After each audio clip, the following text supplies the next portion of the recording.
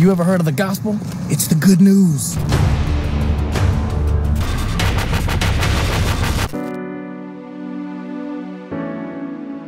I can see me sitting in the back of a cop car, banging my head on the window. Can I see? Get back! When the sky comes falling, even the sun don't shine. Hey, what's up? I'm Dallas Wade, and welcome back to another worship service.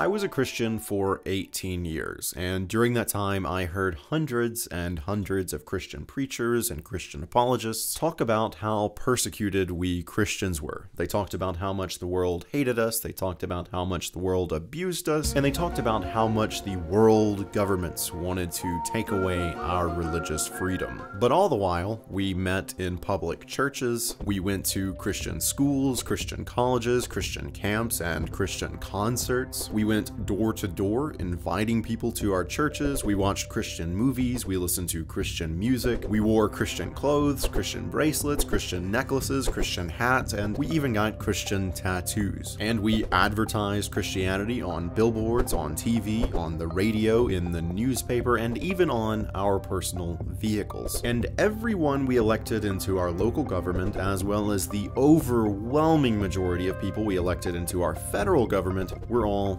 Christian. As a Christian, I never actually saw any of this Christian persecution, but I heard Christians talk about it pretty much every week. Although they weren't actually talking about any events that were actually going on, they were just fantasizing about what they believed was just around the corner. In the Christian youth classes and Christian youth camps that I would go to, it was pretty normal for the minister to tell all of us teenagers that when we all became adults, Christianity would very likely be illegal. We might have to meet in private just to practice our faith, and some of us might even be thrown into prison or worse for trying to share the gospel with non-believers. As you can see, that never actually happened. It was just a fantasy. And now, my generation, as well as younger generations, are getting on TikTok and sharing that same fantasy with the world. And chances are that trend will continue from generation to generation, because it is just a fantasy. And it's one that's built into Christianity. In Matthew 5:10 through 12, Jesus said, "Blessed are those who are persecuted because of their righteousness, for theirs is the kingdom of heaven. Blessed are you when people insult you, persecute you, and falsely say all kinds of evil against you because of me. Rejoice and be glad, because great is your reward in heaven."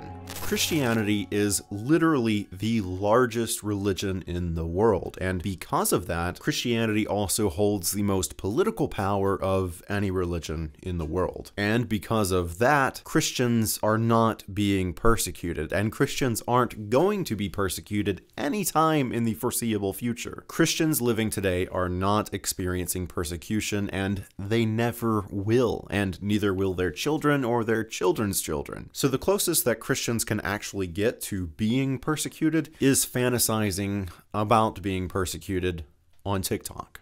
And that's exactly what they do. It's cringy, it's embarrassing, and watching these TikToks makes me feel like I'm being persecuted, but I guess I'm something of a masochist myself.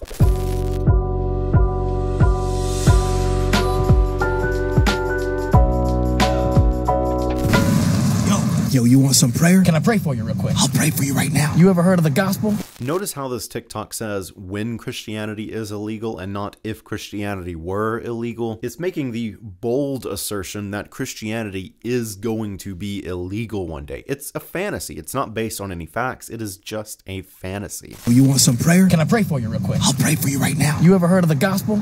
It's the good news. I got a large Bible. I got a kid's Bible. I got a medium Bible. I got a pocket Bible. I got that Larry Boy plush toy. That's not Larry Boy. Larry Boy has a purple and yellow spandex suit with super suction ears. That is just Larry the Cucumber. It's not Larry Boy. They are two completely different characters with no relation.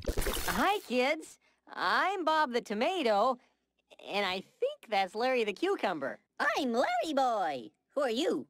Larry, it's me, Bob. Bob? Bob, I know no Bob. I got boarding passes from a flight to Israel. I got water from the River Jordan. I'm not a dope dealer, I'm a hope dealer. I got an iPhone 6 with bootleg worship music on it. I got a crucifix with mini Jesus on it. I got Bible Man's lightsaber. Whoa!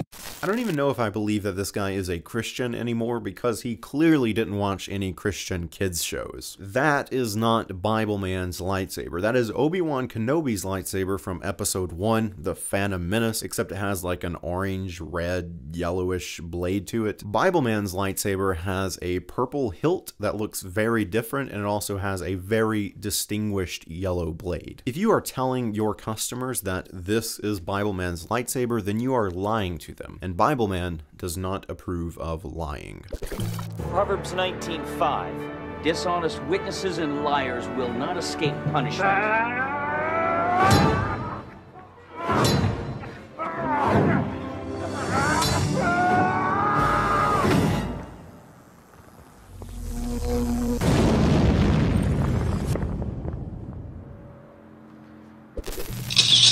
Face the right. Face forward. Can I see? Get back! When Christianity becomes illegal. Me and Gel when they make Christianity illegal. Me and Gel when Christianity becomes illegal. Again, these TikTokers are making the very bold assertion that Christianity is going to be illegal. How is this going to happen? When is this going to happen? And why is this going to happen? I have no clue, and I don't think they have any clue, but they sure are excited about being locked up for being Christians. Face the right. Face forward. Can I see? Get back!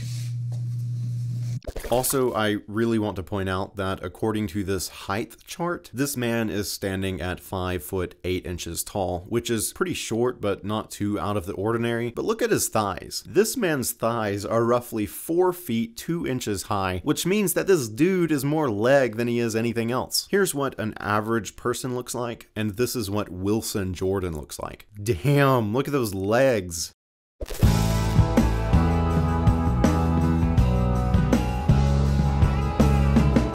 See me sitting in the back of a cop car banging my head on the window. Christianity is gonna be illegal in the US someday. What are you going to do when being a Christian becomes illegal? Again, how is this going to happen? When is this going to happen? Why is this going to happen? I don't have a clue. I don't think you have a clue, but you sure are excited about sitting in the back of a cop car banging your head against a window.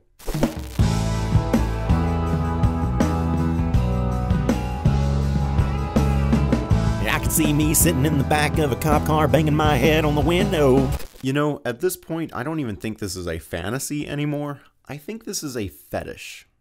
When the sky comes falling, even the sun don't shine, I got faith in you and I, so put your pretty little hand in.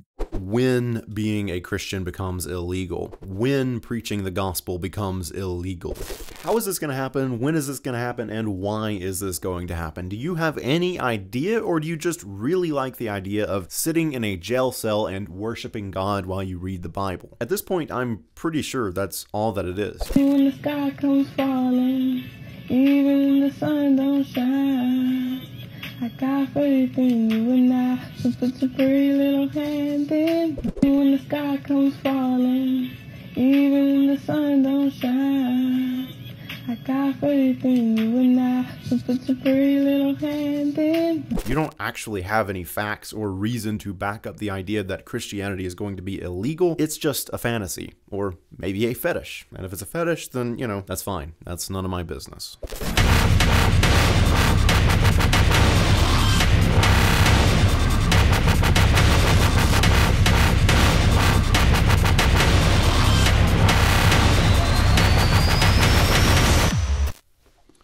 Well, that made me really dizzy. Fuck, dude.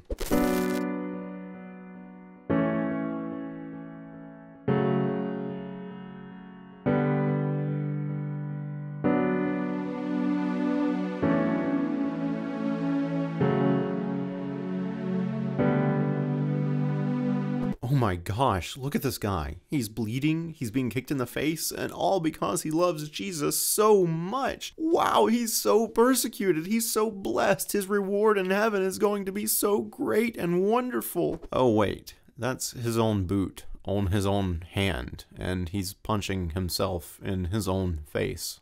This is by far my favorite Christian TikTok because just think about it. This guy took one of his shirts and stained it with some fake blood, and then he went and laid down on the ground and put one of his shoes on his own hand, and it had his phone in the other hand, and he's just laying there in his yard just punching himself in his own face with his own shoe and trying to make a point about Christians being persecuted, and then he went and shared it on TikTok for the world to see. He definitely made a point, but not the point that he thinks he was making. His TikTok is a perfect representation of Christian persecution, but only because Christians are not actually being persecuted. Nobody is persecuting Christians, so the best thing that they can do is put a shoe on their hand and hit themselves in their own face and fantasize about what it would be like to be persecuted. This is definitely a fetish, I think. Christians definitely have a persecution fetish. It's more than just a fantasy. Because this is really weird, dude.